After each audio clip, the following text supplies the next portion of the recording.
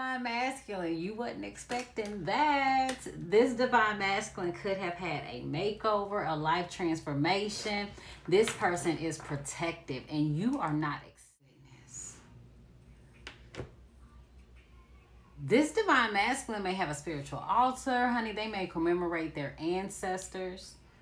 Oh, you're not expecting this from this masculine. This man is disciplined, honey. This one provides good judgment, honey. Divine masculine, yes. Your whole look, your whole reputation, that has changed. And you may be the one who's tired of the reconciliations. You tired of the back and forth. What? Somebody may realize that their soulmate has a spiritual altar. That could have even caused some type of separation. Okay, somebody's ego. Somebody could have even... Divine masculine is like, who is this mother?